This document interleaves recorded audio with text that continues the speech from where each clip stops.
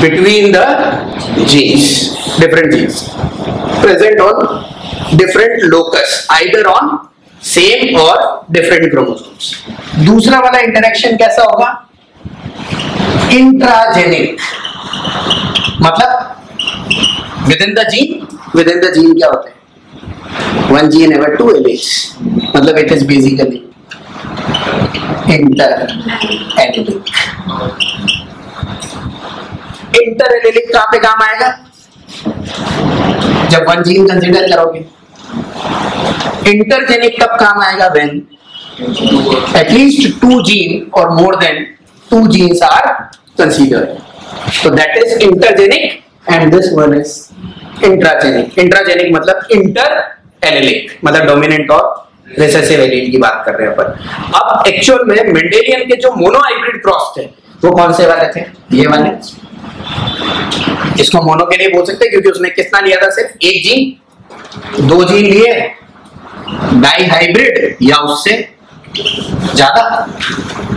अभी अपन बात कर रहे हैं मोनो हाइब्रिड जो मेंडेलियन क्रॉस था, मतलब इंटर एलिलिक जो उसका जीन इंटरेक्शन था, उस इंटर एलिलिक जीन इंटरेक्शन के क्या थे? एक्सेप्शंस. उसके हिसाब से उसने क्या बोला था? The one gene is made up of how many alleles?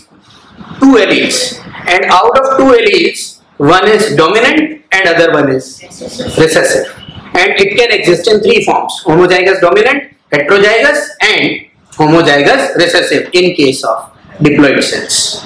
ठीक है? तो क्या क्या चीज थी उसके हिसाब से अपन बात कर रहे हैं. सबसे पहले इंटर एलिलिक की. तो जो आपका इंटर एलिलिक है, इंटर एलिलिक मतलब intragenic. According to Mendel, gene और अ फैक्टर, क्योंकि उसने तो फैक्टर ही बोला था, factor exist in pairs of allele. Clear? To type of alleles are possible. One is dominant allele and other one is recessive allele. Dominant allele is represented by capital letter and recessive is represented by small letter. Okay, example ले लेते हैं, capital T और small t. And in a diploid cell, three combinations exist कर सकते हैं. Either they are found in capital T condition, क्या बोलोगे आप इसको? Homozygous dominant.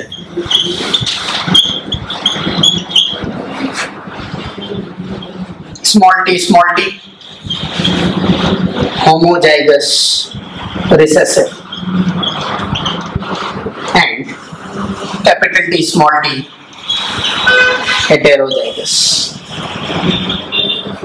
इतना ही पॉसिबल होगा. अब अपन इसका इंटरेक्शन देख रहे हैं. उसके हिसाब से क्या होना चाहिए था?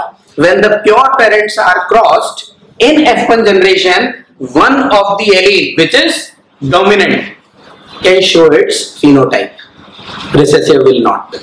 मतलब dominant और recessive को अगर आप एक साथ रख दोगे तो उनके अंदर सिर्फ dominant अपने phenotype को एक्सप्रेस करेगा, recessive एक्सप्रेस नहीं करेगा. बाद में इसी के रिडिस्कवरर ने क्या किया? इसके ऊपर एक्सपेरिमेंट किया. The scientist was Karl coherence. Karl coherence ने क्या किया? समझ में आ गई बात? अब अपन इसके क्या देख रहे हैं? एक्सेप्शंस, है ना? जो किसने किया? रिडिस्कवरर ने ना. उनमें जो रिडिस्कवरर था वो कौन था? तो अपन एक ही जीन की बात कर रहे हैं ना अभी. सबसे पहला जो केस होगा उसका, दैट इज कार्ल कोरेंस. और कोरेंस ने एक्सपेरिमेंट किया किसके ऊपर? Mirabilis Jalpa, that is Phorophyllum plant,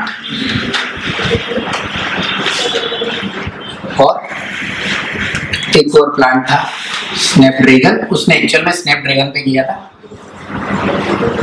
जिसे अपन क्या बोलते हैं? डॉग फ्लावर, जिसे अपन और क्या बोलते हैं? Antirrhinum मेजस.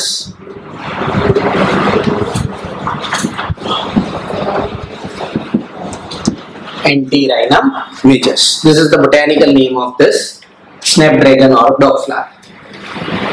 Now it contains two type of flowers, one red flower and other one is white flower. Antirrhinum majus, RRHINUM, antirrhinum majus, MAJUS, majus. अच्छा, क्रॉस कैसे करवाने थे अपन को? क्रॉस मेंडेलियन कंडीशन में ही करवाने थे, मतलब पेरेंट्स को क्या लेना था अपन को? होमोजाइगस, प्योर ना, प्योर लाइन लेना था। अभी अपन ने पेरेंट लिए साहब capital R, this is red colour flower, this is P generation में, मेंडेलियन क्रॉस ही करवा रहे हो ना आप। Small r that is white, और ये भी कौन सी है? P generation. क्लियर? इन्होंने क्या करा? क्रॉस करवाया, capital R small r। Red को इन्होंने क्या मान लिया? डोमिनेंट, और R को क्या मान लिया? रिसेसिव। क्या कलर आना चाहिए? कलर आ गया पिंक। हो गई गड़बड़। उन्होंने बोला कि ऐसा हमेशा नहीं होगा कि one allele is dominant and other allele is recessive. Clear?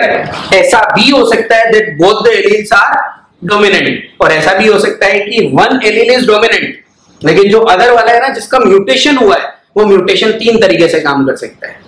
कैसे काम कर सकता है? या तो वो म्यूटेशन अपना एक्सप्रेशन शो ही नहीं करे, मतलब कैसा हो गया? अगर ये कैपिटल R है तो क्या होगा? रेड कलर शो करेगा, है ना? अब ये कंप्लीट रेड कब होना चाहिए? जब ये वाला जो जीन है ये इसके साथ क्या करे? इंटरेक्शन ही नहीं करे, मतलब सिर्फ रेड कलर। ये उसका कहना था, जो कौन सा वाला था? मेंडल का सिस्टम, कि भाई रिसेसिव वाला वो होता है अपने आप को शो करता ही नहीं है। क्लियर? और ये क्या होता है? आपका डोमिनेंट। लेकिन ये पिंक कलर आने का मतलब ये हुआ रेड और व्हाइट क्या हो गए? मिक्स, तभी जाके कौन सा कलर आएगा? पिंक। मतलब ये वाला जो जीन है इसने क्या करा? अपना प्रोडक्ट बनाया। क्लियर? लेकिन वो प्रोडक्ट ने किसको इंटरफेयर किया? Red colour. मतलब यहाँ पे क्या हो रहा है? रिसेसिव में तो क्या हो रहा है? इसका जो प्रोडक्ट बन रहा है उसका कोई सिग्निफिकेंस है ही नहीं। यहाँ पे सिर्फ किसका सिग्निफिकेंस है? Dominant, according to law of dominance. लेकिन यहाँ पे ऐसा हो रहा है पिंक कलर, वो तभी पॉसिबल है जब रेड कलर क्या हो जाए? थोड़ा सा फेड हो जाए। मतलब रेड कलर अपना इफेक्ट क्या कर दे? कम कर दे। रेड कलर अपना इफेक्ट कब कम करेगा? जब व्हाइट वाला कलर अपना शो करना चालू कर दे। क्लियर? तो यहाँ पे कलर कौन सा आ गया? Pink colour. It is not according to the law of Mendelism. Clear? यहाँ पे क्या हो गया? इसका डोमिनेंस पूरा नहीं आया, रेड कम आया, तो इसको अपन ने क्या बोल दिया? This is an example of incomplete dominance. उसने ऐसा बोला साहब डोमिनेंस तो है, रेड दिख भी रहा है लेकिन पूरा नहीं दिख रहा, तो आप इसे क्या बोलोगे? Incomplete dominance. क्लियर? अब इनकम्प्लीट डोमिनेंस के बाद मैंने आपको ऐसे समझाया था, जब ये पिंक कलर आया ना तो वापस लोगों ने क्या सोचा? रेड और व्हाइट कलर क्या हो गया? ब्लेंड हो गए। So sometime a misnomer term is used for this incomplete dominance, which is blending inheritance. गलत था, लेकिन मैंने बताया था वापस उन्होंने क्या करा? सेल्फिंग, जैसा उसने बताया। जैसे ही अपन वापस इसकी क्या करते हैं? सेल्फिंग करते हैं, क्या मिलता है अपन को? 4 मिलेंगे। कौन से? कैपिटल R, वही जो अभी अपन ने निकाला था, capital R small r, capital R small r, small r। वापस कौन सा कलर मिल गया? White colour. वापस व्हाइट मिलने का मतलब देयर इज नो ब्लेंडिंग, तो ये वाला जो कलर है वो वापस ऑब्टेन नहीं होता। रिसेसिव अपने आप को तभी शो कर सकता है when it is in homozygous conditions. Clear? ये कैसा हो गया? रेड, और ये दोनों कैसे हो गए? पिंक। बोलो what is phenotypic ratio?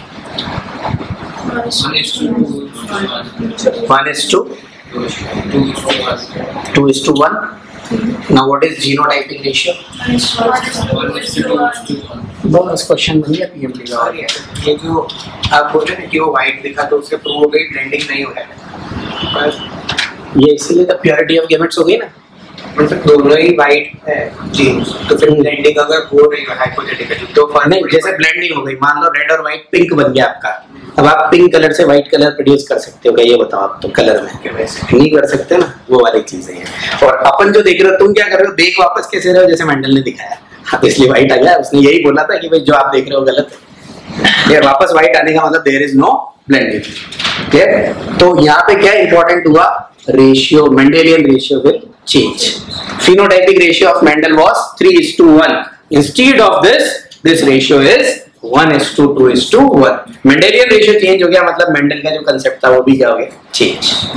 Clear? तो रेशियो कितना आ गया, ये याद रखना, बहुत इंपॉर्टेंट है। अगर दोनों पूछ लिया जाए तो आंसर है इनकम्प्लीट डोमिनेंस। किस में देखने को मिलता है? अच्छा, दोनों में सेम ना कलर, रेड और white. Either it is mirabilis जलापा और स्नैपड्रैगन। उसने जो काम किया था that is on Snapdragon, Karl कोरेंज। और उसने ये शो किया कि यहाँ पे कौन सा कलर शो हो रहा है, आपका पिंक कलर। मतलब उसने बोला कि जो डोमिनेंट जीन होता है ना, वो कभी भी कंप्लीटली डोमिनेंट हो ऐसा जरूरी नहीं है। एक एक्सेप्शन हो गया। कौन सा इंटरेक्शन है between the alleles of a gene? Monohybrid